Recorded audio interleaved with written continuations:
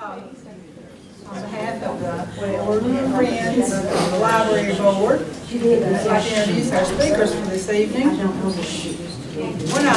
Neither of them probably need any introduction to those of you who are here. One speaker that we have, Kenneth Thomson, was here last fall when we had our series.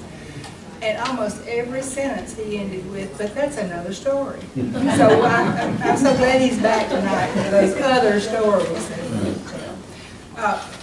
The information about them is inside your little pamphlet if you have one. I won't read all of it. I'll just briefly say that Kenneth is a lifelong learner in history and lover of history, I understand. And he has his degree in history. He is a member of the Andrew Jackson Foundation and a 53-year member of the Sons of the American Revolution.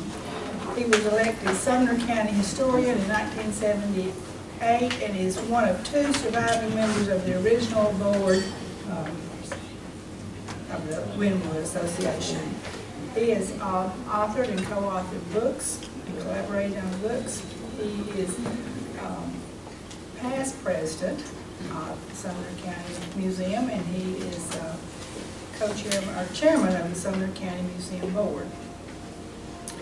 He was a lifelong friend of Walter Durham, his mother being a friend from the time you were a little boy, I guess, until then. So we are looking forward to hearing the rest of the story tonight. And Ryan Baker, who is also with the Sumner County Museum, was born here and raised in Sumner County, and he is involved in a lot of activities here in Sumner County, especially with youth and soccer and basketball, and challenging his 10-year-old son to basketball games and championships, I'm sure. And he enjoys spending his time with the three women in his life: a new baby, Annalyn, his wife, Kim, and his hound dog, Georgia. I'm not sure in which order that would come. But anyway, Walter Durham would be so proud of the work that he's doing with the Sumner County Museum. And we're looking forward to hearing what he has to tell us about the museum. Gentlemen?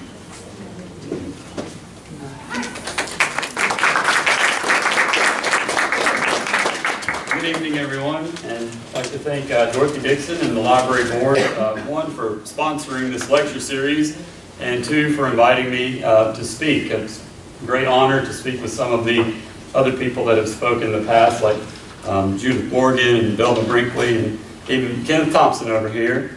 I'm going to talk a little bit about the Sumner County Museum, how it started, where it's been, some different stories that we want to tell. And if I get any of the information wrong, don't worry, Kenneth will correct me because he was there. So we'll take it from there. One question, though, I did have for everyone before we get started, and you can be honest, who in this room has not been to the Sumner County Museum before? Raise your hand. So we've got a few, and that's okay, because I've got some guest passes for you to come and tour. Anybody else? Free passes. Anybody else? All right. Well, we'll take care of that. Now, if you will, we'll move on. We're going to go through some slides, and I might even tell a few stories, and just talk a little bit about the museum. All right, so Sumner County Museum's mission is to make the history of Sumner County meaningful and attractive to a broad audience by collecting, studying, exhibiting, and interpreting through educational programming, special events, and publications and research.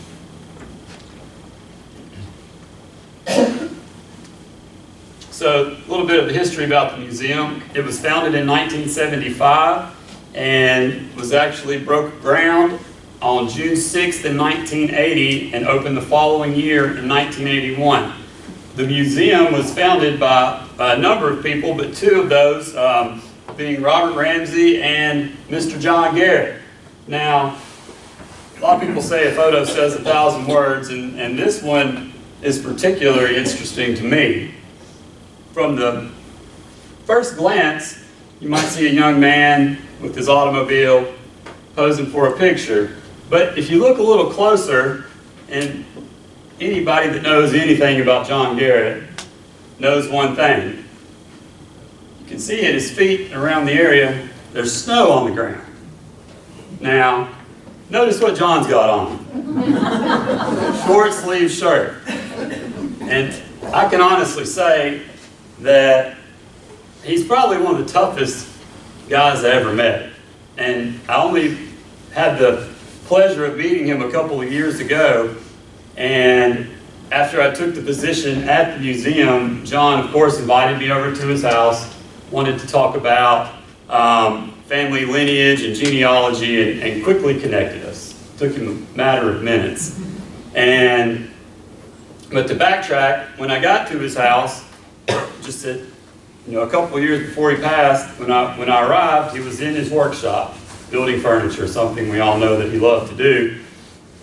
Or another time, he was out still cutting his grass. I know another thing that he thoroughly enjoyed. So I know we're all grateful for John and for his efforts in preservation all over Sumner County.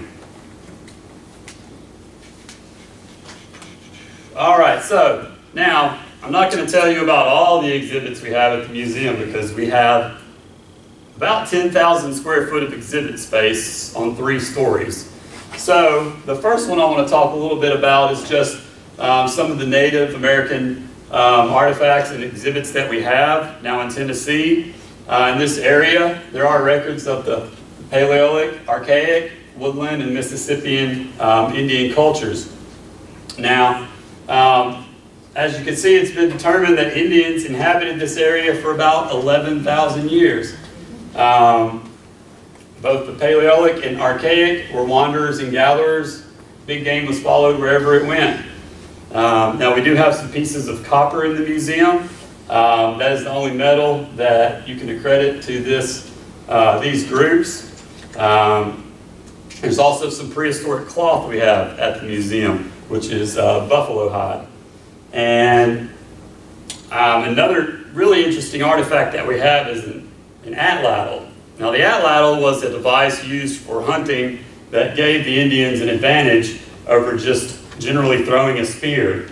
An atlatl was usually a stick about this long with a hook on the end. Now the one that we have is a piece that's made out of a bone. So what they would do is take this stick with the hook, put a spear on it, that will allow them to throw that spear a greater distance and with greater velocity, which would give them an advantage when hunting. Next, the woodland Indians stretched from the plains to the Atlantic. They slowly evolved and settled village life with some agriculture. Weapons were improving along with tools and skills. Primitive pottery in its original stages, as these pieces of pottery display. Soot from fire pits can still be seen on the pottery frequently found at the bottom of fire pits. And last and most recent would be the Mississippian Indians. Now some of those tribes would include the Creek, Cherokee, Choctaw that were around this area. For whatever reason, I believe it's unknown, but Indians eventually moved out of this area of Tennessee, and they're all living in surrounding areas. They used Tennessee as a common hunting ground, and they would even have agreements on who could hunt when based on the changing of seasons, and even sometimes the blooming of certain trees would determine when one group could enter and another left. Now, when they were in surrounding areas, they would fight and carry on with one another, but while they were in Tennessee, they did have that agreement. Next, we've got a few pictures of some of these artifacts here. The hook for an atlatl is at the museum. It's one of my favorite artifacts that we do have preserved. On the other end, you can see on the right side of the diagram, you can actually see the hook that would attach to the piece of bone and the spear. Now, one thing that I really found interesting was how they constructed their homes. You know, when I was a kid growing up, when we thought about Indians, teepees were the first thing to come to mind. Now, that was not the case in this area. They lived in homes made from plants that were woven together and sort of cemented with daub, which, if you all know anything about Tennessee soil, you dig down just a little bit and you hit clay. So they would take that clay and form a cement to construct their homes. Also, you can see some different pieces of pottery that were collected and preserved at our museum. These were pulled out of a cave, actually, by Mr. Garrett, and they were all pieced back together. And some other artifacts. Now, I didn't show you a fraction of what we actually have on display. We'd be here all night. But you can see the detail in some of these pipes and effigies. I really like the turtle effigy pipe. And you can even see behind that the bird effigy flute. I just think these are some remarkable artifacts that we're lucky to still have and displayed at the museum. Next, as we go along, we come to the Long Hunter period. And Long Hunters did a lot for Tennessee while they were exploring this area and helping to actually sort of set the lines for Tennessee and were able to give a lot of knowledge. Now, when I was younger, I thought a Long Hunter was a Long Hunter because of his rifle that he carried, but that's not the case. We know that that would be due to the long hunting excursions that they went on. And if any of you have not had the chance to go out to Bledsoe Creek State Park, recently there was a fur trading cabin replica that was constructed along with some lean-tos at Bledsoe Creek. I've enjoyed the opening for those, and I think it's great that we have that here, especially for younger children that are learning about our history. One thing that's hard for me to imagine, and I try to tell this to the kids that come and tour the museums, is, to imagine Tennessee or Gallatin even with no roads, no buildings, no streets, nowhere to take refuge, and try to plant that image into the kid's head to help them understand how tough these guys actually were, because they were gone for up to 6 months, and normally their hunts went from fall to spring, and so they were out during the times that the weather was the harshest and with little or no shelter. So the items that you saw on the screen here are all items that a Long Hunter would have carried on their person while out on these expeditions. I often tell the ladies that come through and tour, y'all have more in your purse than a Long Hunter would have had on his person to survive for 6 months at a time. And we know that the most important item the Long Hunter had was his rifle, his powder horn, and his knife for skinning.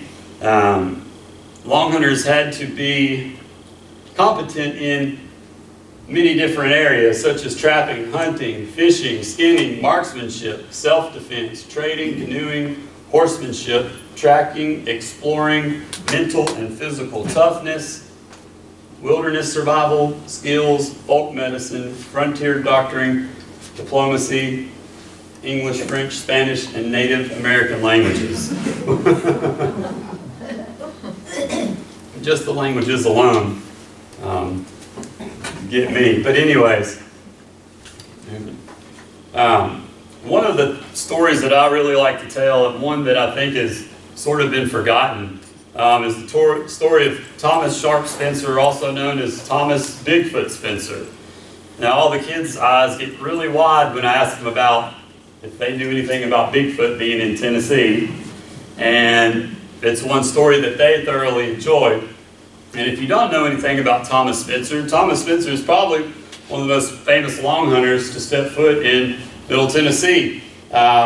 He was actually considered to be the first person of European descent to plant a crop in Middle Tennessee. He actually spent the entire winter inside of a sycamore tree that was located at Bledsoe's Lick on what now is Winwood's property. I know there's a marker there, and there are lots of stories related to Thomas Spencer.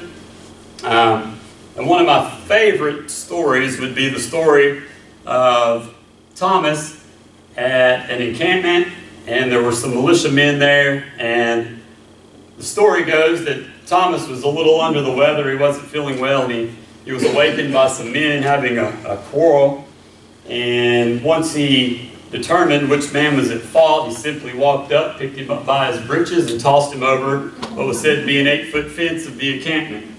And the gentleman he tossed over was a little bit embarrassed, but got up, brushed himself off, and asked, "Well, Mr. Spencer, if you'd be so kind as to throw my horse over, I'll be on my way."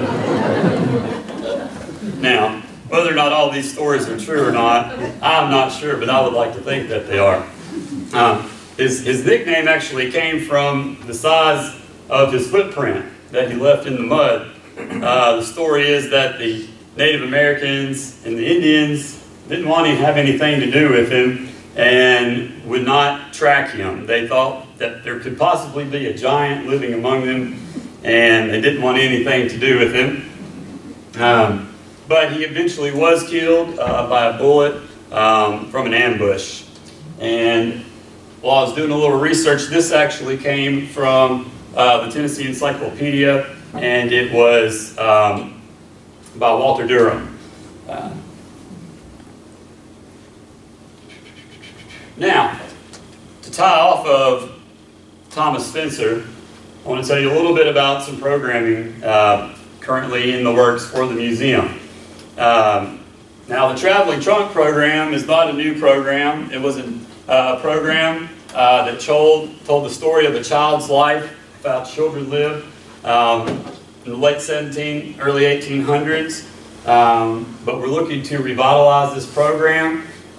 We've gotten about all the curriculum in place, but what we plan to do to tie in with the 4th grade curriculum and start there is to actually tell the story of the Native Americans in this area and of the Long Hunters through the eyes of Thomas Spencer. So someone dressed in period attire as a Long Hunter will go to the schools and implement this programming. So with the sort of decline in field trips recently, we thought that it would be important to take the museum to the students as a way to raise awareness and a way to make history interesting and, you know, to connect with those students. I think a big thing today is that connection piece. You know, taking those stories about our history and connecting with children and adults. You know, the museum, you can go through and see a lot of artifacts, but what we're looking to do in the future is to provide a storyline to connect those pieces together. Now, my favorite part of my job is field trips. You know, seeing these kids and actually having them ask lots of questions is really important to me, and seeing their interest gives me a great deal of joy. But we do a lot of field trips, and one thing that I'm excited to announce for the first time tonight is that the Sumner County Museum, along with Trousdale Place, are partnering together for field trips. So groups of students will be able to come tour not only the museum, but Trousdale Place as well. We're really excited about this. We have 150 students coming in May from Jack Anderson Elementary, a group of 3rd graders. Now, we are doing some other things as well. We have a preschool program where children come over to the museum. They go through the exhibits one at a time, so one maybe per week or two, and then they have a story related to that, along with a small craft. And another thing we're looking to do is not only bring the kids to the museum, but for those that can't, sort of like the trunk program, but on a smaller level, take things from the museum to those preschools to help make those connections. Now, I hope this video plays. Another thing that we have just recently started is Stories of Sumner. So it's a series of interviews that capture the past of Sumner County from different viewpoints. You don't have to be a Kenneth Thomson or Walter Durham or someone like that to participate in this set of interviews. We're looking to get stories from everyday people in everyday walks of life and how they remember these stories. So if you go to the next slide, we should have a short promo video for these. And if you'll go back one. Okay, if you'll take the arrow over, it should bring up a play bar underneath that black box. There we go.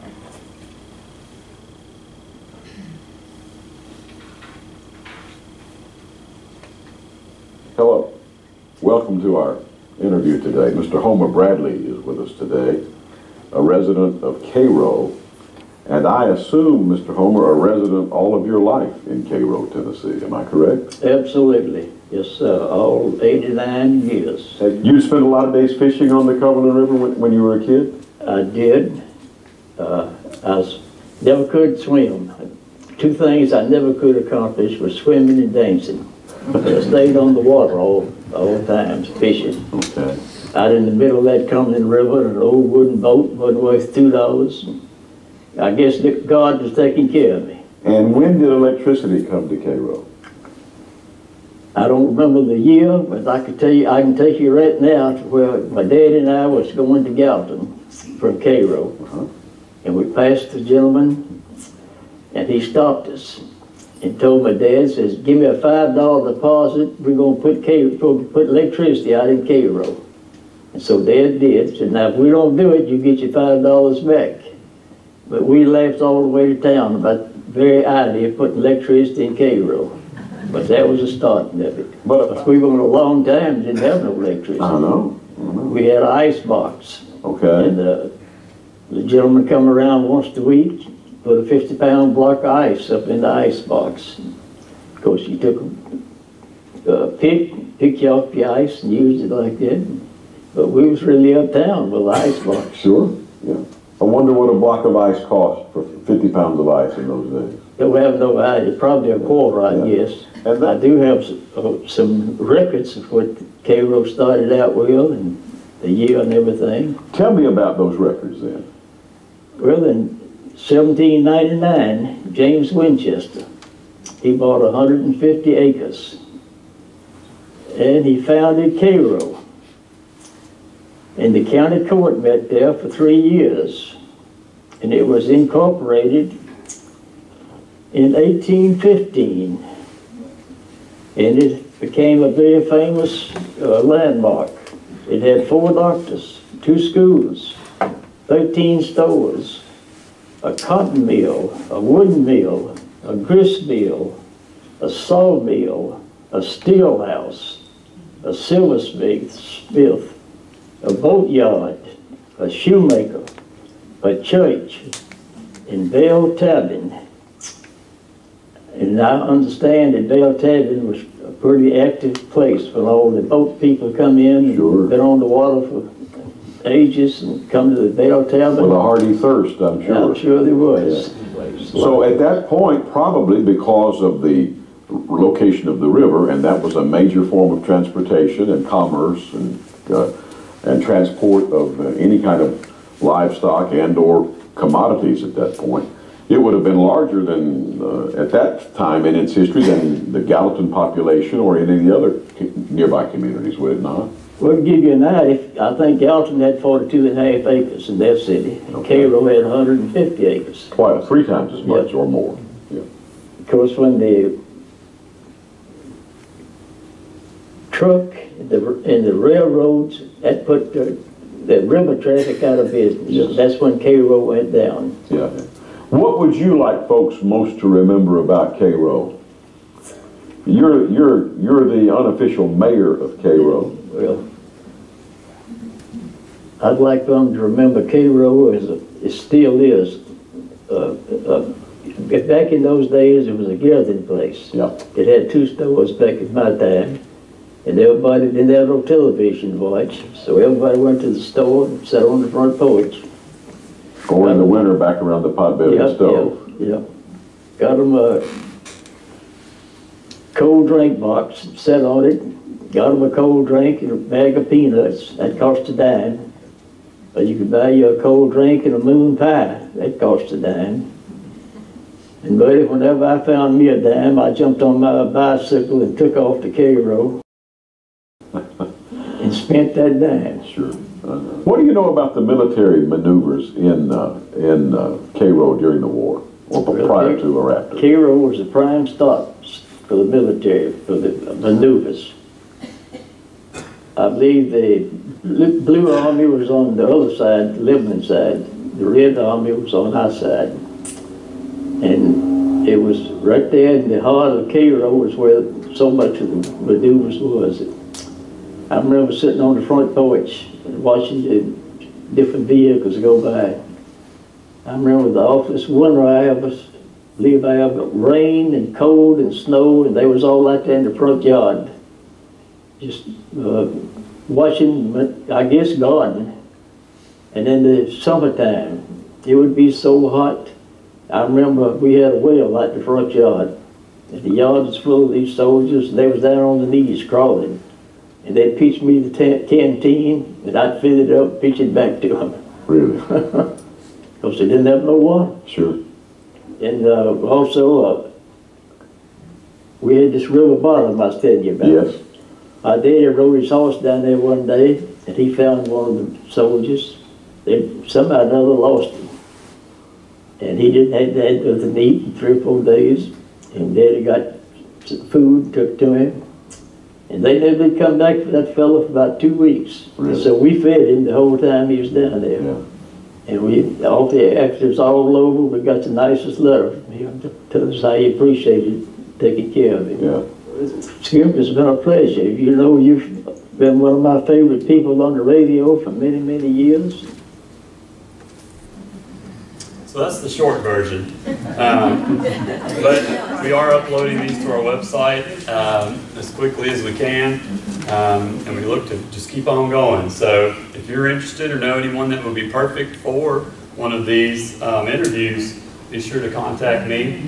When I was growing up, Cairo to me was a place I could put a boat in the water. But I learned over the years that it was actually a really important trade port here, and almost became the county seat. But stories like this that we're interested in. Now, moving along a little bit to the first item donated to the museum. So the old courthouse that was tore down in 1939, and we've got some photographs up here on the table if anyone's interested to look at those later. But in the museum sits the pinnacle and the bell in the tower, which was there for over 100 years. But you can see the pinnacle here, the bell. Now there's some bullet entrance and exit holes on that pinnacle, and from what I'm told is during the Civil War, Union troops were occupying Gallatin, and they would at times shoot at it for target practice. But go to the next. And that bell would ring, that bell, you're good. That bell would ring on a Thursday once a month to let everybody know that it was Mule Day and that mules were being sold on the square. And next, one thing that is not on display yet, but we have some of the artifacts too, is the first airmail. Now, who all knew about the first, who knows about the first airmail? Much about it. I didn't either. I have a few. Well, the first recorded airmail, peacetime airmail. There was a record of an airmail prior during the war via pigeons. But the first recorded peacetime airmail was in a hot air balloon known as the Buffalo from Nashville to Gallatin. And I think this is a pretty big deal. And I'm going to read to you an article in the Sumner County News, just a short bit of it. It says, airmail between Nashville and Gallatin was the world's first peacetime delivery, according to historians. Several years ago, Eric Hildensheim, a former Danish Army and commercial air pilot at the time, had started collecting data. An aviator in the United States came to Nashville and Gallatin to collect information on the world's first airmails for a history he was preparing. Actually, the first airmail was what I mentioned earlier with the carrier pigeons, but the second was out of Nashville on June 17, 1877. Now, this was the stamp that would have been on, there were 3 pieces of mail that were thrown from the balloon as it traveled into Gallatin. One of those pieces was on display, and we have some copies of it up here, and also there will be some in just a moment on the PowerPoint. But one of these was on display at the Smithsonian National Postal Museum in Washington, D.C. So, doing the research, I called them. Wanted to find out if it was still there, what the information could they send me on it. Well, unfortunately, the gentleman that had loaned it to the museum had taken it back off of loan and had recently passed away, and they did not have any idea of where this was at. But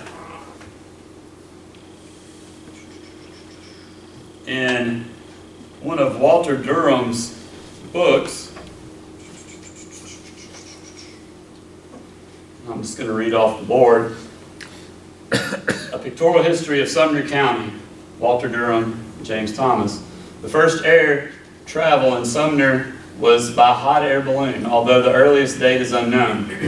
The most notable balloon flight occurred June 18, 1877, promoted by J.B. Lillard, a Nashville newspaper reporter who rode the southwesterly winds from that city to Gallatin, where he air delivered mail. The name of the balloon was Buffalo, and the balloonist was Samuel A. King. The United States Postal Service issued a commemorative stamp marking the anniversary of the flight in 1977. Now,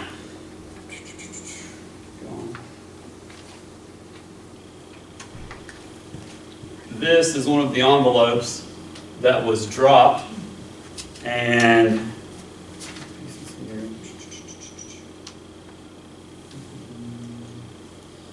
so this is one of the only 3 covers recorded bearing the Buffalo balloon stamp. It is addressed to Miss Lenora Davies in Harrodsburg, Kentucky.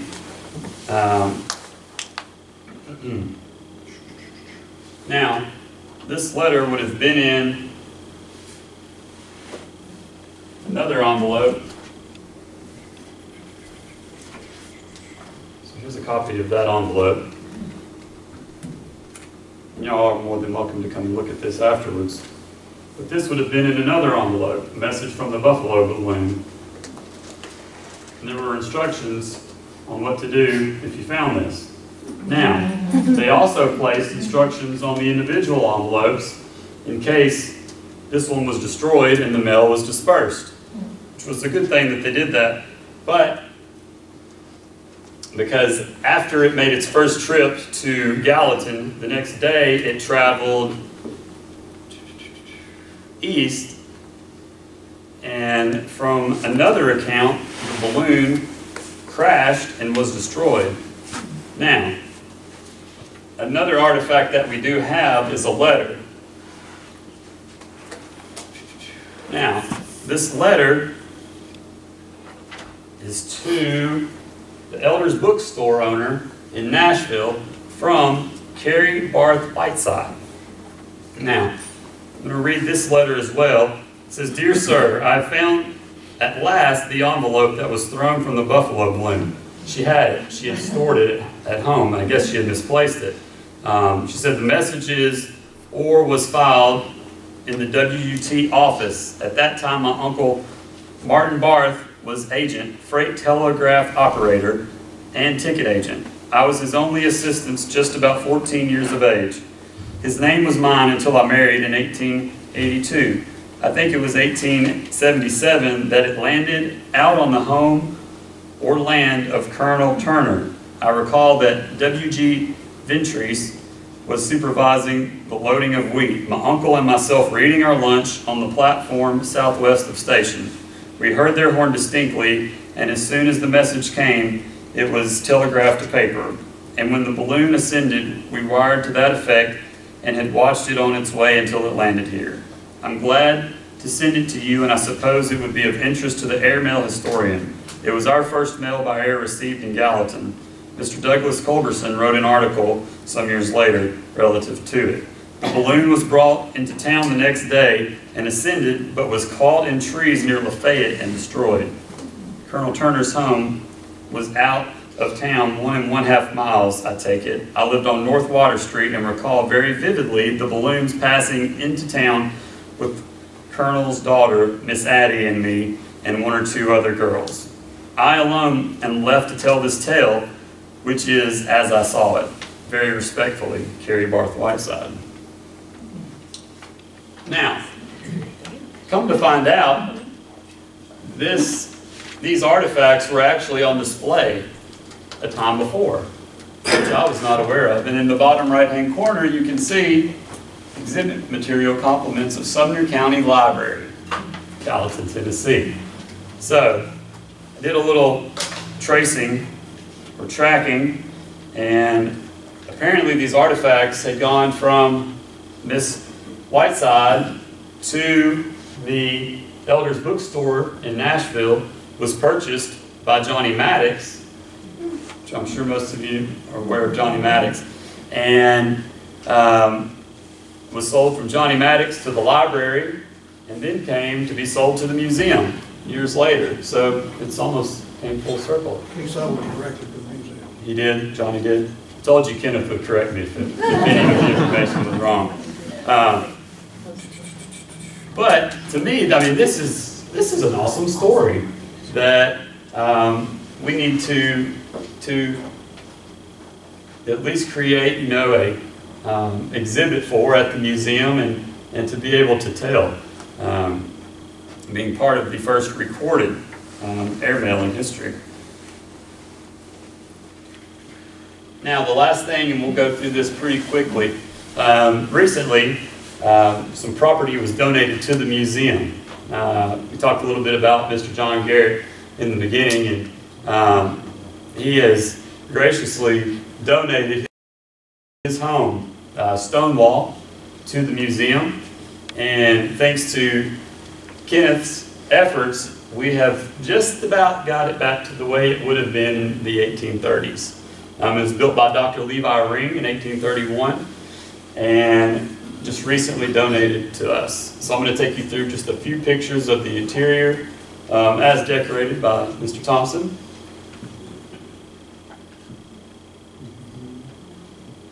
This will be the room to the left as you come into the house. Parlor. In the parlor. The dining room.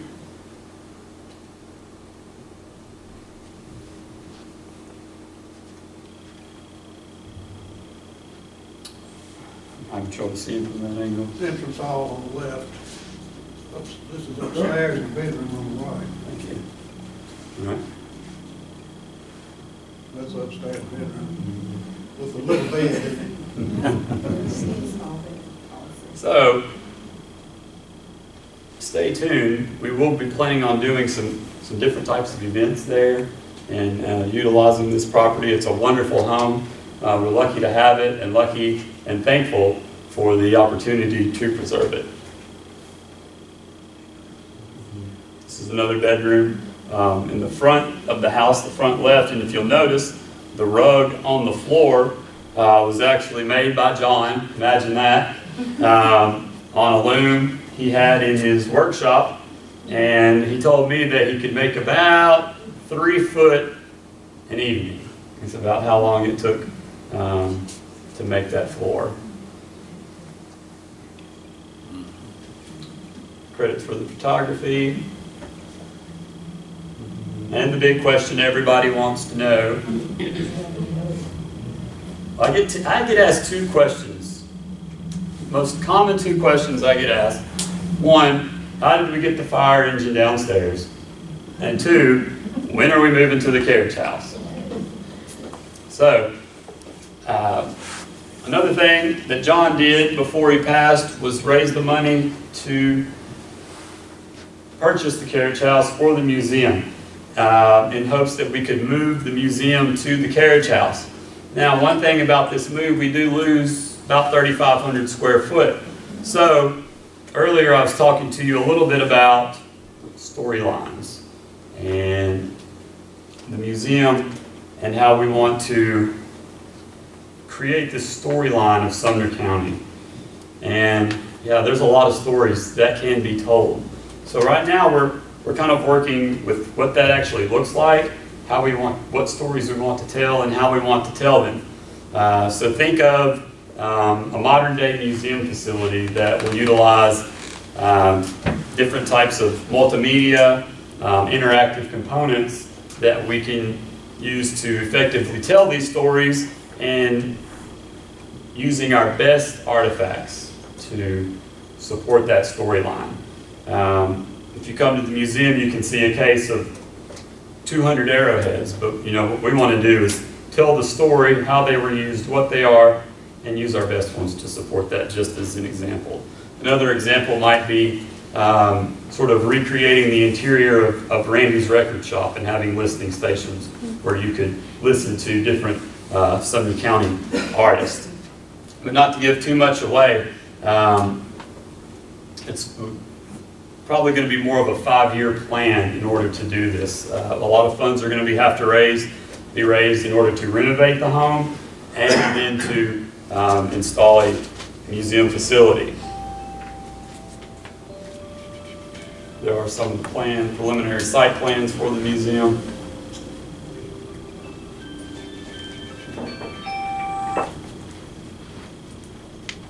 And just to give you an idea, and we can go through these pretty quickly, just some examples of how we're thinking we would like this to look. And you can just roll through these one every 2 or 3 seconds. So, you see a lot of text, images. Another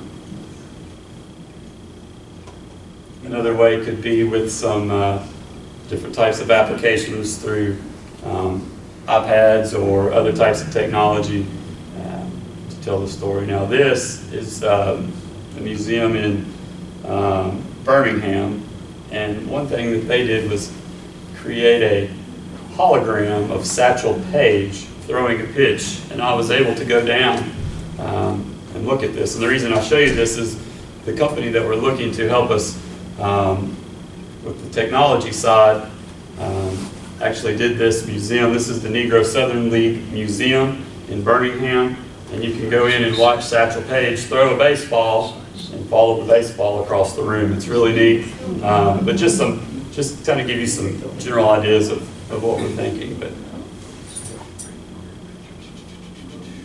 again, some other ways to display artifacts with interactive devices. All right, and last but not least, we're always looking for volunteers at the museum.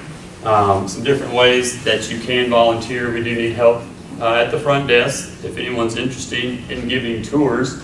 We do have a lot of tour groups come through, and we do provide training for that as well.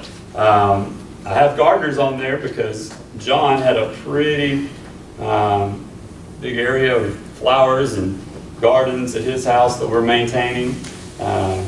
Also program development. We've talked about the trunk and the preschool programs that we have. And then also with Candlelight Cemetery Tour. And with that, I'm going to turn it over to Kenneth Thomson and let him tell you a little bit about the cemetery tour.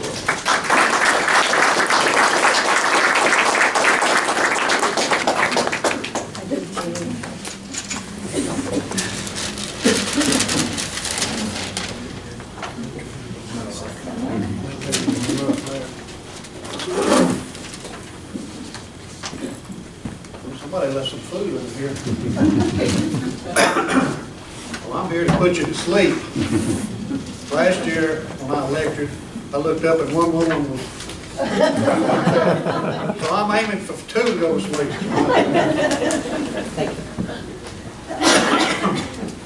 Well, I'm going to talk, of course, as you all know, I know more dead people than anybody in Sumner County. So that's what I'm going to talk about tonight, is dead people. Matt, can you hear me? Yeah, I'm asleep. Well, he's deaf. I know Patrick can hear me. He is passing out copies of the map of the cemetery.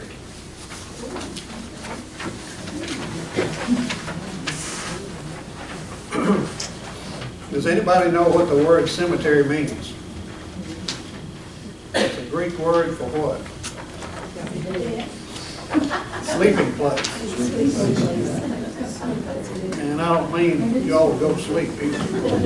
Anyway, in 1814, Felix Grundy from Nashville, and I don't know whether anybody knows who he is or not, but he was a very prominent citizen of Nashville. He built a house where James K. Polk died, and he lived in it himself too many years and sold it to Polk when he left the presidency. And he has a descendant that lives here in Gallatin, Felicia Cox. But he was an entrepreneur, and he came to Gallatin and bought 375 acres in the southwest quadrant of the city. And it's called the Grundy Addition. It was the first subdivision in the town. And the farthest point is the cemetery in that quadrant, because he sold off part of the land across the Nashville Highway where the Epic Center is. He sold 137.5 acres to Walter Buell Morris, who built a house called Evergreen, which I'll mention in a little while. In 1814, he gave 1 acre of ground for the cemetery. And if you look at that map, it's old A at the bottom of the page. That's the oldest section of the cemetery, and that's where the Mexican monument is, so forth. The first known burial in the cemetery, and not necessarily the first person buried there, but the first one that's marked, as a surviving marker, is Neil McCauley, and he came here from Ireland to visit his brother, Daniel, and he died. He's buried there in November 1818. There is a history that's been written of the cemetery, but it has some inaccuracies in it. And one of them is, in 1826, Grundy sold to the trustees of the Gallatin Church a lot for $100. And this history says it was Methodist. It was not a Methodist, because the trustees were Presbyterian mostly. And it was at the corner of Bledsoe and Cemetery Street, and there's a little house there today where that little log church was built in 1826. It was for all denominations, and before anybody built their own church, they all used that building. And it sat there until 1870, 71, and the city wanted to take it and use it as a schoolhouse at that point. In 1831, a transition started taking place in Cambridge, Massachusetts. In the old days, they didn't call them cemeteries, they called them graveyards. And nobody wanted to go to a graveyard. It was the most boring place you could go to, and all you could do is walk through and cry or something. But they wanted to make parks out of them, landscaped parks. And the first one in the United States was St. Alban in Cambridge, Massachusetts.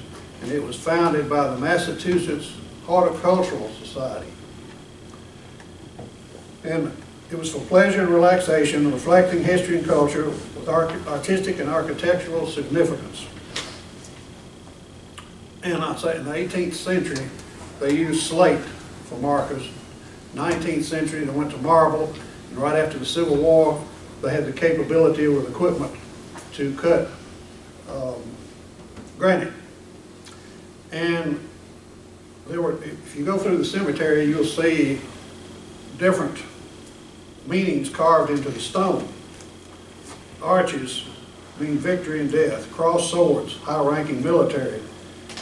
cross, emblem of faith, handshake, farewell, and thistles, remembrances, trees, life, and so forth. There's a long list. That's just an example. From the oldest section, old section A, and I told you about the Mexican monument. That monument, of course, was put up in 1848, or right after 1848. Been restored several times, and I know in the late 1930s the foundation collapsed and they had to put it back together. When I was president of the Historical Society years ago, well, 15 years ago or so, we spent $20,000 on that monument, put all new tablets on all four sides, and recarved all the names on there so you could read them. In Section A, old Section A, the largest lot is the Boyers lot. And they've used that for 6 generations and they're still using that lot. Pre-1870s, the Negroes were buried with their family, the white family. They were buried on the lot. Timelines are usually based, if anybody's taken history courses, timelines are based on wars.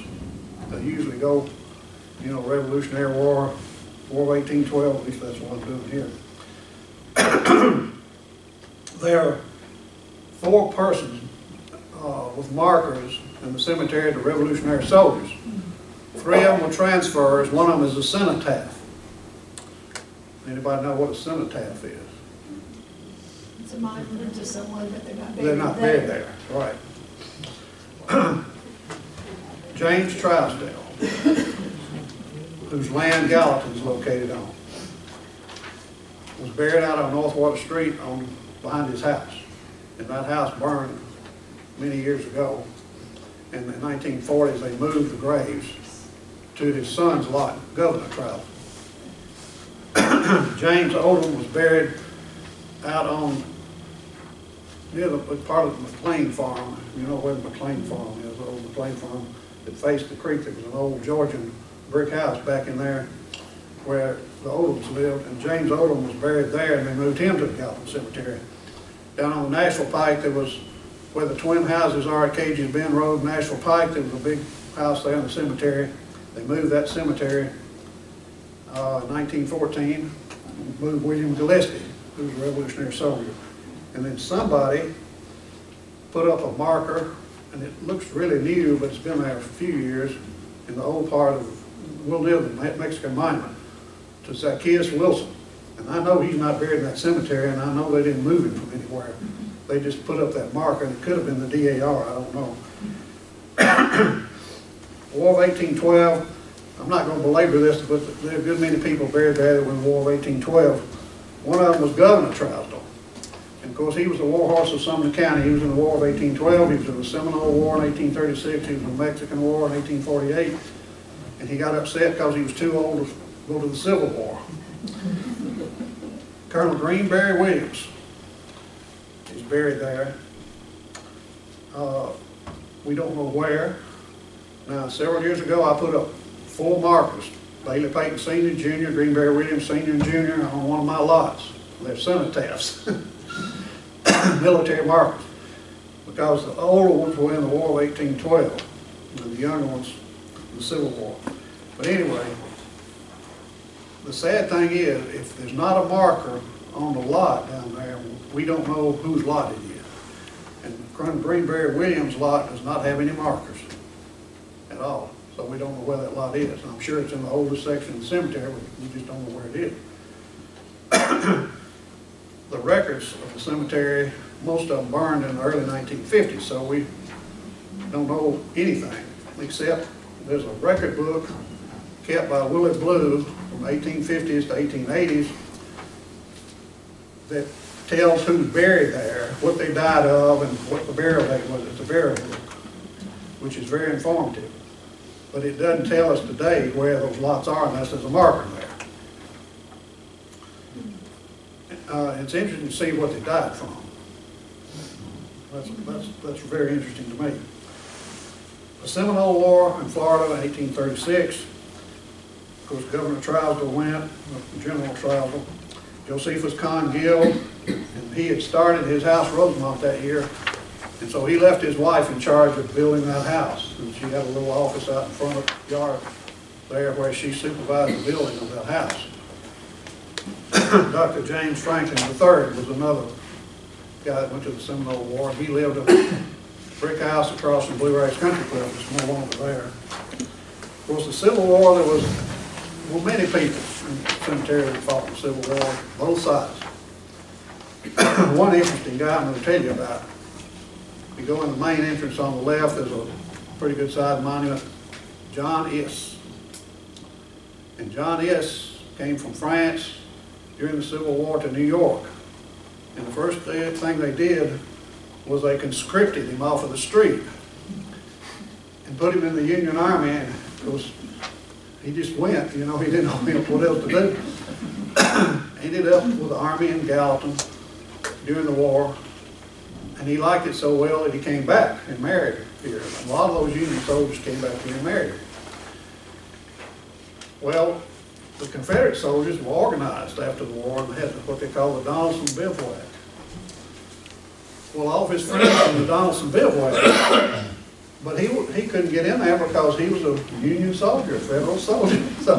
So they adopted him so he could come to the meetings. There were many small additions to the cemetery through the years, and I have the list, but I'm not going through that. The biggest addition was the far southern addition, where the big trial monument is, next to the railroad over there. That was 7.5 acres, and that came off of Spencer's Choice plantation, and General Joseph Miller's son sold them the 7.5 acres. General Joseph Miller came here from Kentucky in the 1830s, and he got an award from the state of Tennessee for having a farm in high state of cultivation. And he got a silver service and a big bronze medal and all this stuff. But anyway, that came off, that 7.5 acres came off that place. So the largest lot in that section, that 7.5 acres, is the Miller lot, of course, and it is a large lot. And I have a lot of fun with that lot. There's a big sarcophagus there. Right next to it said Blackmore. And we had a tour last year. When was that tour of the school kids? In fall. In the fall. And we had several groups that came all morning. Well, I had one actor, Martha Smith. Anybody know Martha Smith? I said, Martha, you want to play a ghost? So she hid behind that marker. And so when we got there, these kids like this, you know, I said, would y'all like to meet a ghost? Yeah! Well, she came out with two of them ran. And then they came back, can we touch her? You know, yeah, you can touch her. Can we have a picture made with her? Yeah. You know. So the next groups we're going to have, I'm going to have 2 actors. I'm going to have Bill Baker. He's good.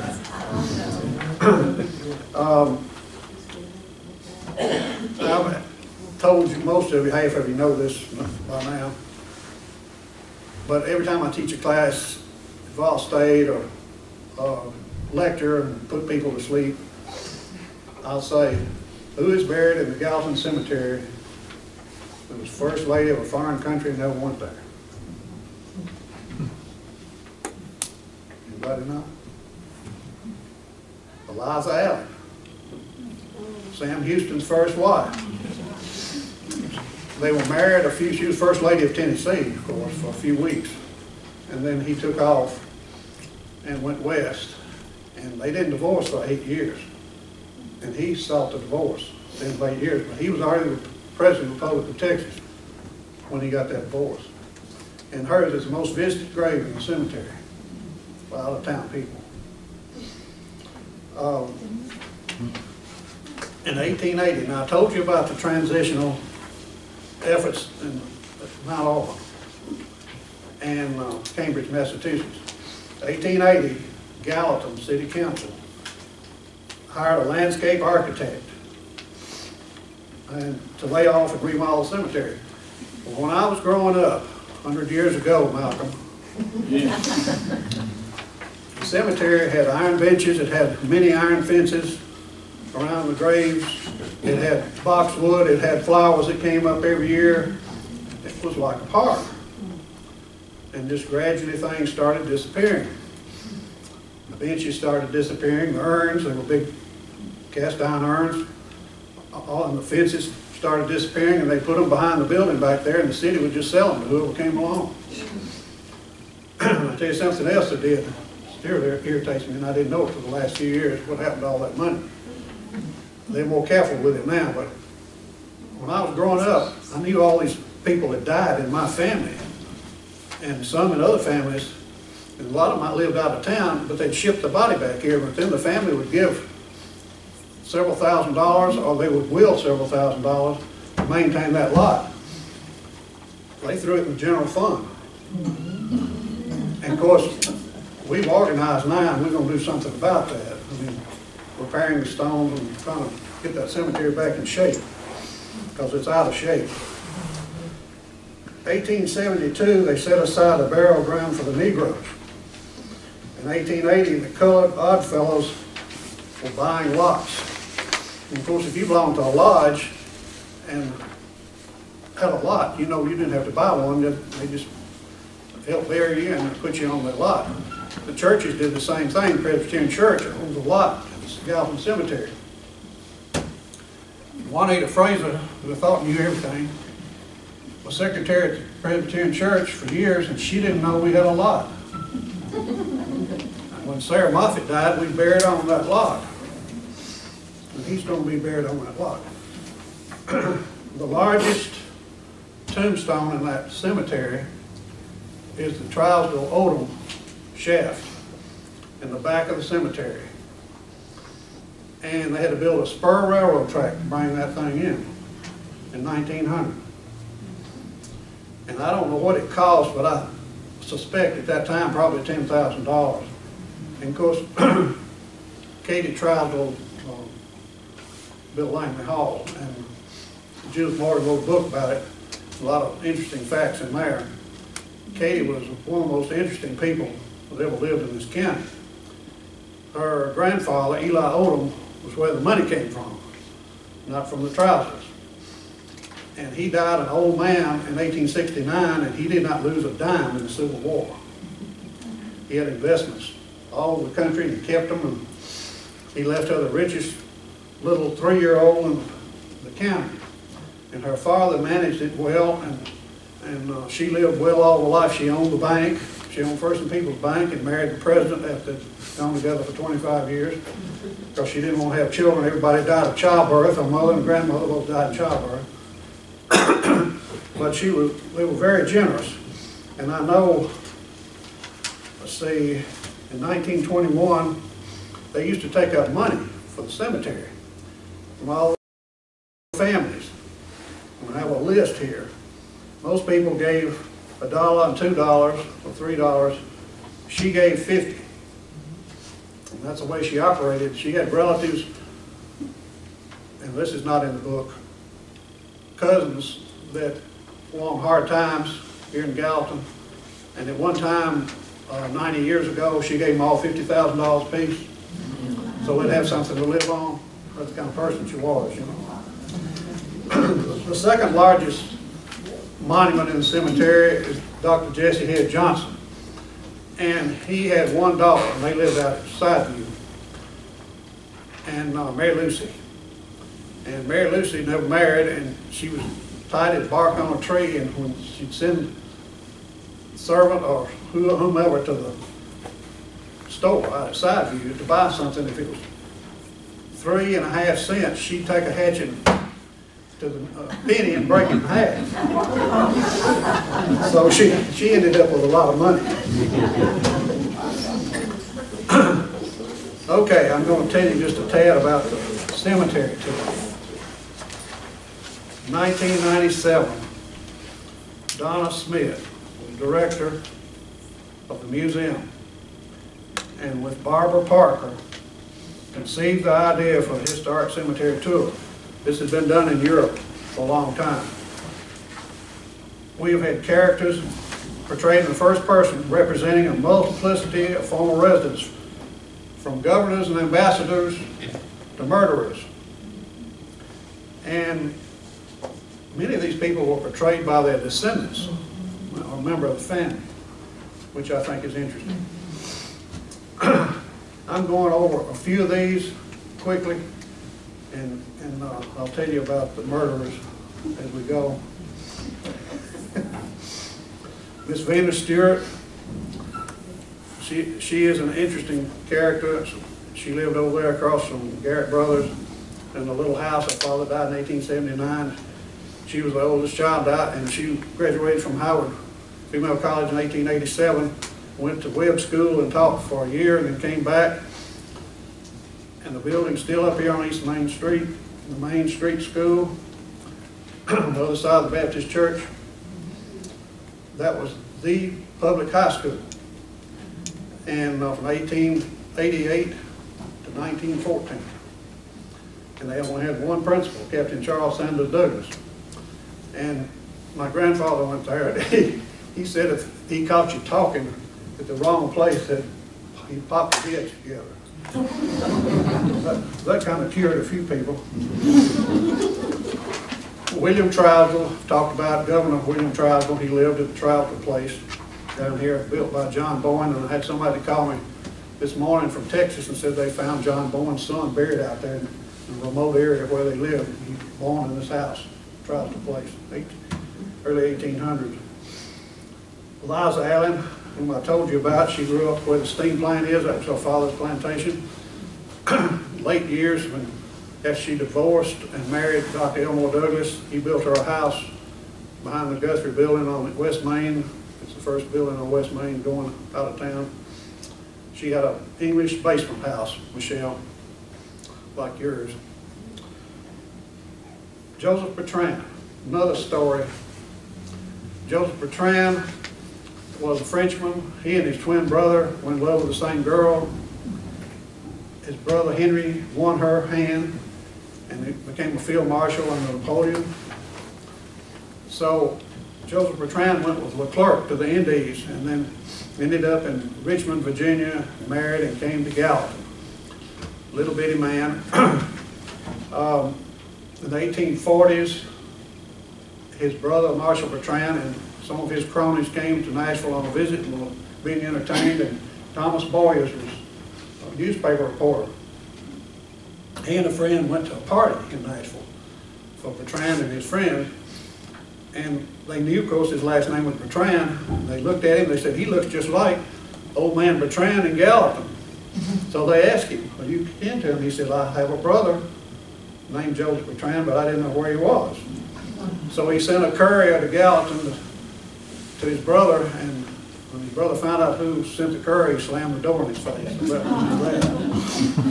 But Bertrand was written up during the Civil War. He was an old man, and they said after Opie Reed wrote in one of his books that after a victory, one of the victories, that old man Bertrand got the cowbell off of the cow and going up and down the street, tottering up down the street, ringing the cowbell.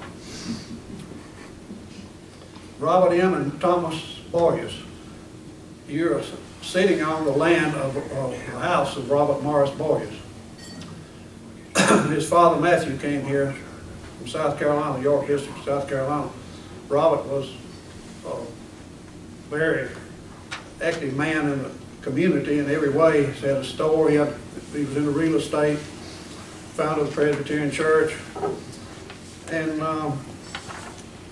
his son Thomas was the one I told you was a reporter. He ended up owning a business that closed last year that had been here 160 years. Examiner. Katie, what I told you about Katie. Josephus Gill, of course, was a Bill de Rosemont lawyer who defended, he was known for defending the Indians and the blacks. He was really good at both those things. Henry Fitzgerald, who came here during the Civil War and bought property out here where his house still stands, where Monell's restaurant was. He bought that and had a mill out there, and he paid like $26,000 for that property during the Civil War. And he made money on the black market. He had saltpeter mines, and he sold saltpeter to both sides, north and south. He was an Irishman, he didn't care. Just making money. Dr. Henry Augustus Shell, we have done, and we have just published a book, Town in Turmoil, Historical Society, of a diary I have of Ms. Shell, his mother, Mary Robertson Shell. And her husband was a silversmith and jeweler here. And Dr. Shell lived behind the old health department out here, house faced Winchester Street. His mother lived where the Reliant Bank is on East Main. And she kept this diary. The main part of it is from August to December 1862, and she tells about the Battle of Gallatin. And with her account of the battle and Opie Reed's account, that's information that nobody else, what she wrote, nobody else has ever had.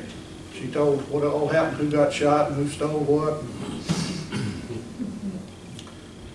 Then we have Mary Felice Farrell. She was an antique dealer for 60 years. And she built that big log house across from the big Kroger store, 6 miles out. The main portion of that house sat right here. Robert Barria's house. Miss Patty Malone. In 1890, she was superintendent of school. The only woman ever superintendent of school. Emily Turner Payton, Bailey Payton's daughter. They lived where Ball State is, and had a big brick house. He was ambassador to Chile. She went with him. This was before the Civil War. And as his secretary, when she signed everything, E.T. Payton. So they paid her a salary. They didn't know it was a woman. She was the first woman paid in foreign service by the United States government. Charles H. Reed, he came here from Saratoga Springs, New York. He bought Fairview from Adelicia Franklin, Adelicia Hayes, Franklin, Acklin, Cheatham. And the true story of that's never been published. But her son was a drunk and a reprobate like her husband Acklin was, and he lost so much money in Saratoga that she sold him Fairview.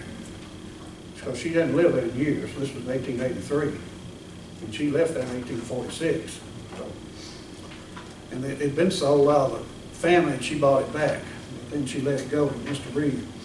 Then we had Jesse Moore, and we had a fire on the square here in 1897 on this side.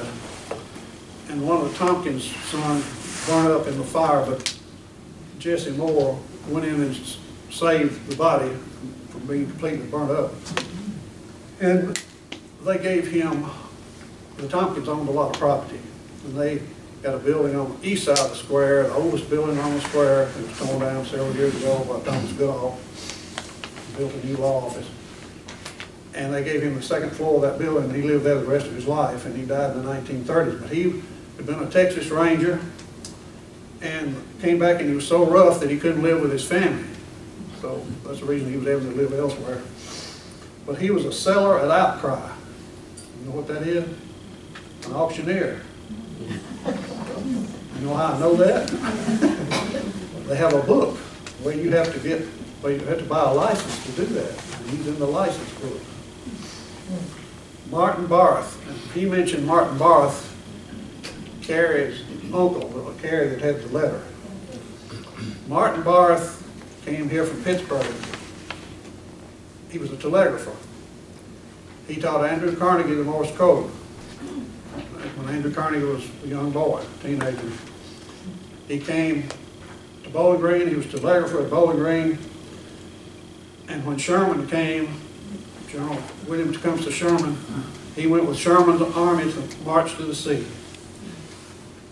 And after the war, he came here as Gallatin's telegrapher. And he had the first telephone in Gallatin in the 1870s, about 78. At all these cemetery tours, we have greeters, and the greeters are not buried in the cemetery. We've done Andrew Jackson and other people. So we had Albert Gallatin one year. And everybody thinks, that doesn't know any history, thinks Albert Gallatin lived here. Of course, we never saw this place. He was a Swiss and came to America. He was in Washington, New York, primarily New York. One of the presidents that was up there. Prudence Simpson Dresser.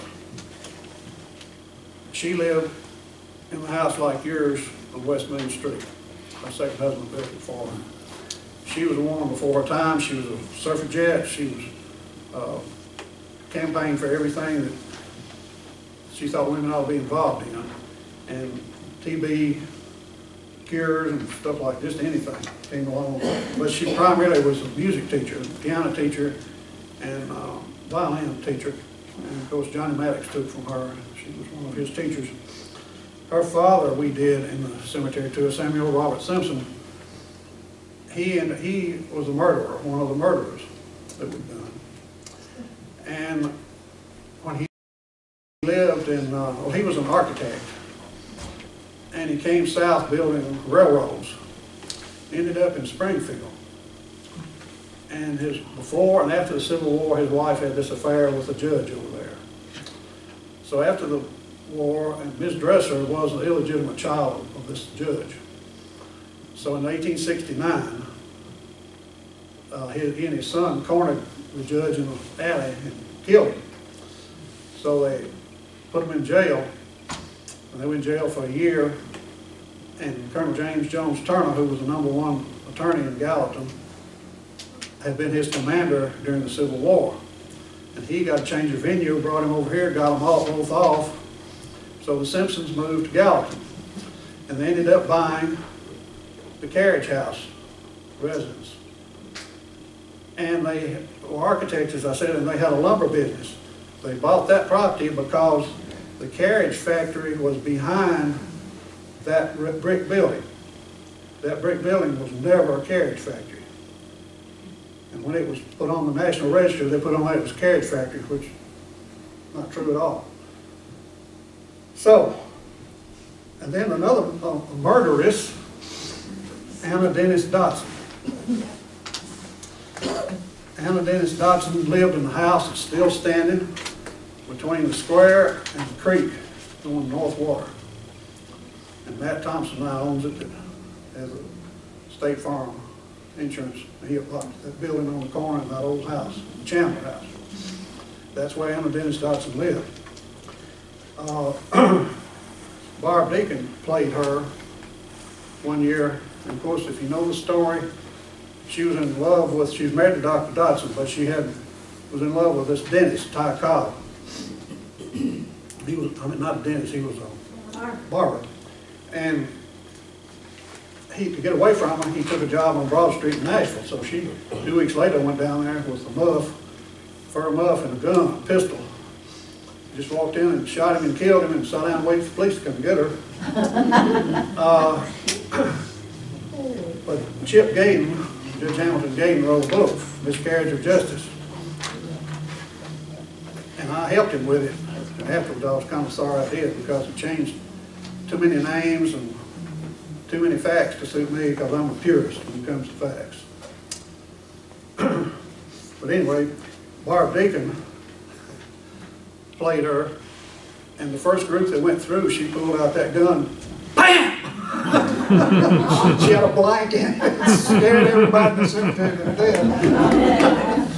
death. We thought somebody was after us. Okay, during the Civil War, we have 3 women who recorded history for us. Alice Williamson. And Alice Williamson's father had the carriage factory, the carriage house up here. Colonel Robert Williamson. Williamson Adams Carriage Factory. But during the war, they had moved to the farm out here on just before you get to where 109 turns right on the left there. It's called the Bales place later. But she recorded history until she was a teenager, about every day in 1864, and told about General Elias of Payne and how mean he was and how many people he shot that day and all that kind of thing. It's wonderful what she did, and that diary is now at Duke University. Laura Williams, Colonel Greenberry Williams, lived at Evergreen, daughter, wrote a letter 2 days after the fall of Fort Donelson, which is a wonderful letter. I have that. and I have the Shell diary. I have those two. Okay, Colonel James Alexander. Colonel James Alexander was a carpenter that built the carriage house. And when they built that, I shouldn't tell too much because I'm going to discuss this next week at the Historical Society. Well, Dr. Ring had both those, John's house built and the carriage house. And he had built the carriage house in '39. And Dr. Ring was head of Transmontania Academy, which is the house behind John's house with the columns on it. It's still there. Built in 1812. And anyway, I better not tell you too much. You won't come to the dinner. I'll leave you hanging on that one. Tell you the rest of this interesting story behind that. William H. Weems is buried in the cemetery. Anybody know who William H. Weems was? Mr. Will Weems. He and his first wife are buried there. Ellen Peters. Of course, Miss Ellen was the one everybody knew. And she's buried at Mount Olivet with her family. But Mr. Weems' father came here from Greensboro, Alabama after the Civil War and bought maple shade out here in Scottsville Pike. He was the #2 man in the Sumner Deposit Bank. But Mr. Weems was the founder of the world's largest apparel industry and, of course, a very wealthy man. Peter Vertrees. Peter Vertrees is one of the more interesting characters to me, and I'll do a lecture on him. If you want to hear it, I've got 2 more hours. Peter Vertrees was born in 1840 in Edmonson County, Kentucky, to a mulatto father and a white mother, which is an unusual combination. He was reared by his mulatto father's white father, Jacob Vertrees. And after he was grown, well, of course, he went to the Civil War with his father's half-brother, who was a doctor, Dr. John Luther Vertrees. And after the war was over, his grandparents had died in Edmonson County, Kentucky, and he had 2 uncles living here.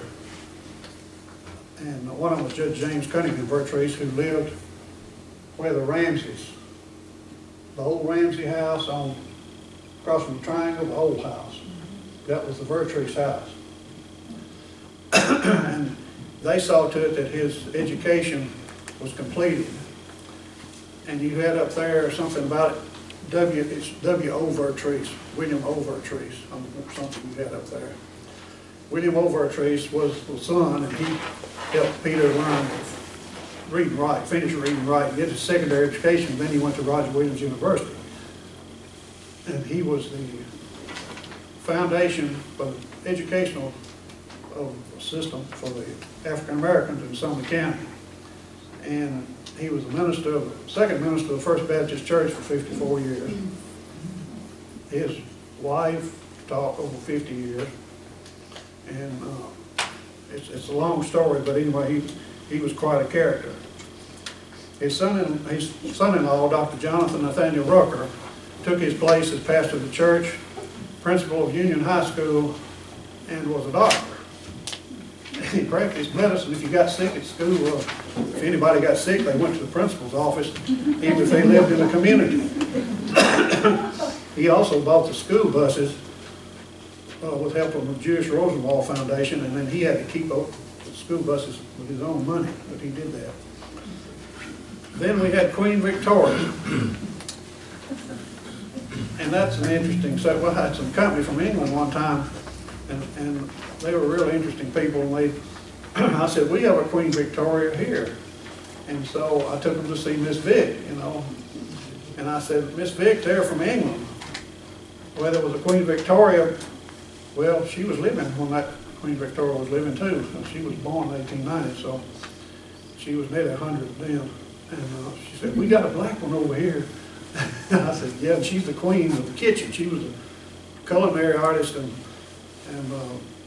caterer, and a great person. And she worked for the Roth family at one time, and she had these gold earrings like this with the finest from Valvasol, and had all these antiques in her house, and they came from the Roths. Dr. H.H. Bate, Humphrey Howell Bate, Jr. He was founder of the Grand Ole Library, and the house where he was born was Hawthorne Hill. We have open to the public now.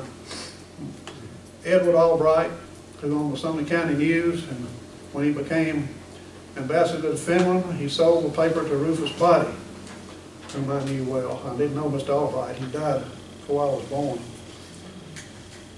Samuel Nicholson, who came here from Massachusetts and had a woolen mill, Eagle Woolen Mill, over here on what I call Depot Street, where the old locker plant was. Yeah. And he lived in a house up, if you know where Reggie Mudd lives, there was a house next door on the other side. And he didn't build the house, but he bought that house in 1867. And of course, he was from Massachusetts. His wife was from Lebanon. During the Civil War, he wanted to get the hell out of Tennessee, and he went to Massachusetts. And he made money during the Civil War working up there, and took his southern wife with him. And when Mr. Lincoln died, she wouldn't wear a black armband. So they made it so hot for her, she had to come back south. So he decided to bring her back south. He wanted to keep peace with her. The oldest photograph we have of Gallatin is because of him. And he had a picture made from the hill of North Water showing all the area down there at the creek, and across the creek there was a big house that he owned half interest in, the corner of North Water Depot, and then the woolen mill. And it shows all that. It was made about 1867, 68. It's the oldest picture we have, outdoor picture of Gallatin. It's at the archives. We did Major William Hadley. He was the first mayor of Gallatin. In 1822, he ended up going to Nashville. His father's Revolutionary War hero, Joshua Hadley. Edward Sanders Payne. He was president of First and People's Bank at one time, lived up on East Main Street, where the apartments are across from the Triangle, Nathan owned. And when I was growing up, his wife was living, because he was a Confederate soldier. I grew up around 5 Confederate widows. Tells you how old we are, Janan. It's Lizzie Payne, Mamie Patterson, who lived down the street and across the street. Ella Everett. Ella, she was lived on Winchester Street at the foot of the hill. She was Ella Siddons, and she married Edward Jenkins Malone, and he died, and she married Mr. Everett, and he was in the Civil War. And Ms. Dara Vertrace, of course, her husband was in the Civil War. And Lowell L. Blackmore. And James A. Blackmore's house was next to Presbyterian Church, and unfortunately we tore that house down. But I knew those 5 widows. J.T. Baskerville, he lived in the house behind the museum where John Glover lives. Owned, he doesn't live there, he lives on the farm. But he was the attorney for Anna Dennis Dodson. She murdered Ty Cobb. Abraham Randolph Franklin built the Guthrie Building on the square, built Langley Hall. Stafford H.R. Dole wasn't from here, but he married somebody from here, Miss Lucy. But he was commander of the first aircraft carrier, USS Langley. And they lived done cruising. World War I. The library is closing in 30 minutes. That means I got to stop. World War I, we did a book year before last. Judith Morgan did it for us on World War I. We have very few copies of that left. We have very few copies of the Civil War journal left that we just published. We've got a handful. I've got them all in the car. But Colonel Harry Berry was commander of the 115th Field Artillery and 30th Division, and most people from here were under him. And of course, Dr. Rucker was the only African-American officer in World War I from Gallatin. And Dr. William Lackey went from here, and Dr. Homer Reese, and Dr. Reese married on the boat coming home. his wife, the second wife, Helen O'Reilly. And we did her in the cemetery tour last year. Everybody we did last fall was World War I connected. I forgot to tell you about Captain Simpson, who did the murdering up here. He was an architect, and he built the 1883 City Hall that's on Franklin Street behind the old Palace Theater. It's a restaurant. I don't know what's in my name. It was Franklin Station for a while, in several different places. He built that in 1883. He built the old state penitentiary in Nashville. That big castle built up. And he built it I think $40,000 under budget or something. They really liked him. And it's a magnificent building. I don't know how long it's going to last. But anyway, that's just, and we've recently, of course, organized the Cemetery Association to try to restore the cemetery. You have any questions? I didn't see anybody go to sleep, and I was hoping to be at least two. Are there any technologies to identify any unmarked remains or the location of unmarked remains? They can do that, yeah. Are there any plans to possibly have that done? I think that will come about. We've already had somebody witching the graves down there. They can do that too. I've seen that done. You witch for water and you witch for the graves.